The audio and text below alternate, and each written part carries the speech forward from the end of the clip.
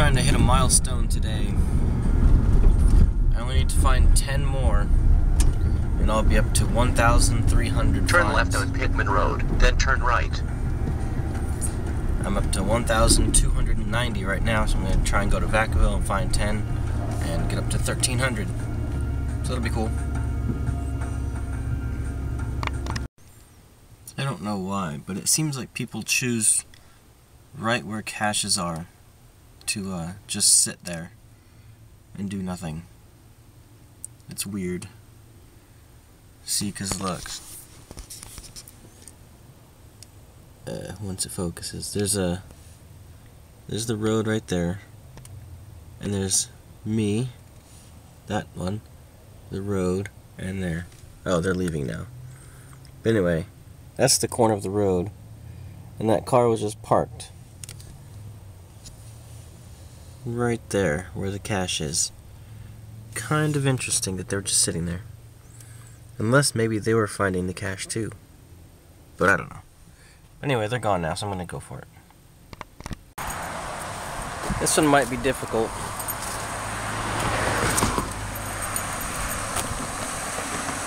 Somewhere in these rocks. And it's saying it's over this way.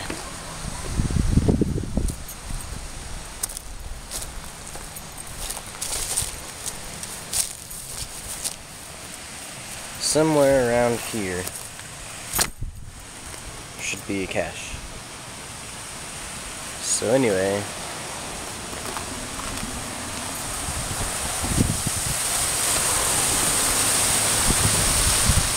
kind of cool, I guess. There's a road right there. Anyway, I'm gonna look. I got it. I've already signed it and put it back. It didn't take too long, actually. It hasn't been found since August 2011. That was the last time it was found. And other people have tried since then and couldn't find it. So I was expecting a long search, but it was like the second or third place I looked, so not too bad. Taking a food break. I went to Subway for some lunch. And then I stopped here because it was supposed to be a cache, and but yeah, they've re-landscaped this area. It was like right there. That's where the coordinates tell me to go, to the corner of that little triangle.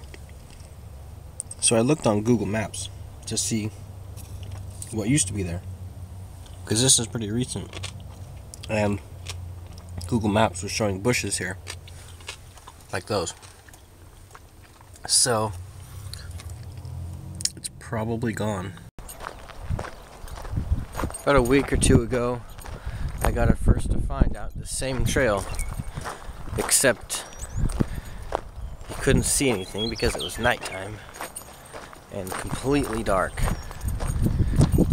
So, it's a lot easier to see out there in the day, because before I couldn't tell where the rocks were or where anything was. I'll find that video and I'll put it back so you can get a comparison. This is during the day and this is during the night. Anyway, it's a lot easier to see now. There's a couple other caches out here that I want to get though, so I'll go get them. I found 8 so far. I need 2 more.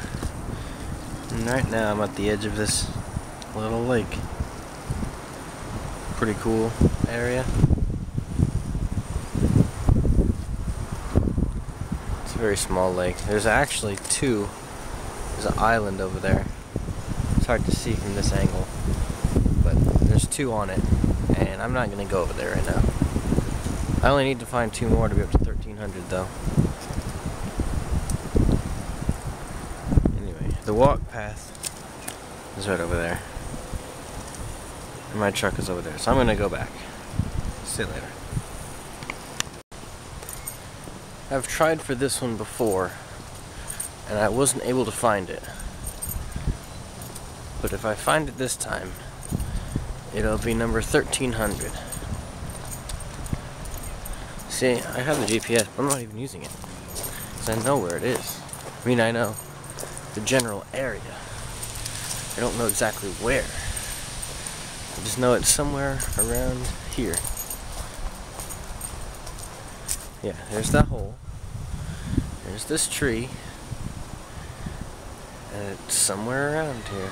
So, I guess I'll look then. I don't know what that says. Got it this time.